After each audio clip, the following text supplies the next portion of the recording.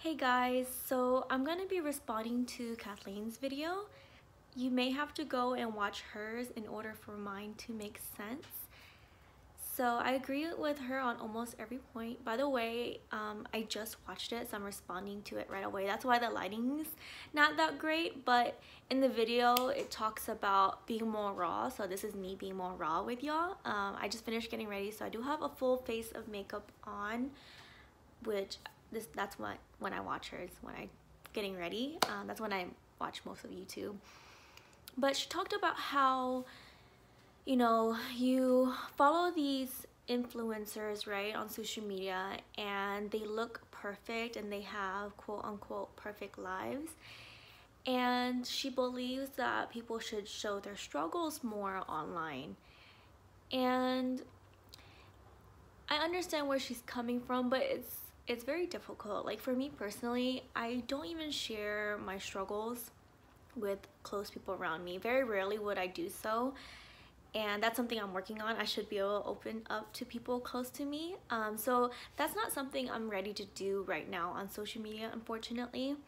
But I saw a quote under Kathleenlight's video, and I think everyone should keep this in mind when they are online looking at people that, you know, when you look at them, it lowers your self-esteem. You should remember this quote. It says, "We compare our behind the scenes to someone else's highlights." And that's so true.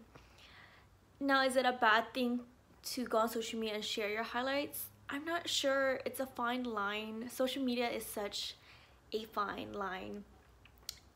And if you can just remember this quote when you're looking at people, then I think it will help a lot. Just remember that social media is gonna show just someone's highlight. You know, it would be really weird to like go online and say, hey, I cried till 3 in the morning.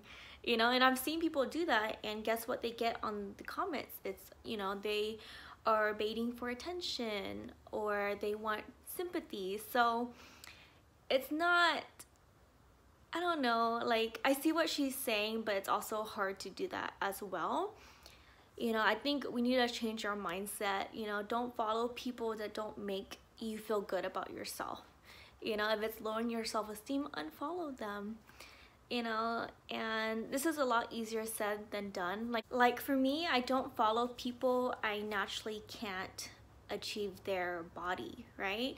And like Kathleen said, this is not to shame anyone that has had plastic surgery or, you know, different improvements on their body. I'm just speaking from, I wouldn't be able to get that body without plastic surgery. And I look at people more for inspiration with bodies that I can achieve. You know, I would like to work out and eat right and improve myself, and so those are the people I follow. So I think that's just something we should keep in mind. So yeah, that's really all I have to say. Like Kathleen said, I want to keep this conversation open, so feel free to have a conversation in the comments. What do y'all think? I don't really know. It's a complicated subject, so yeah, I'm gonna go ahead and sign off.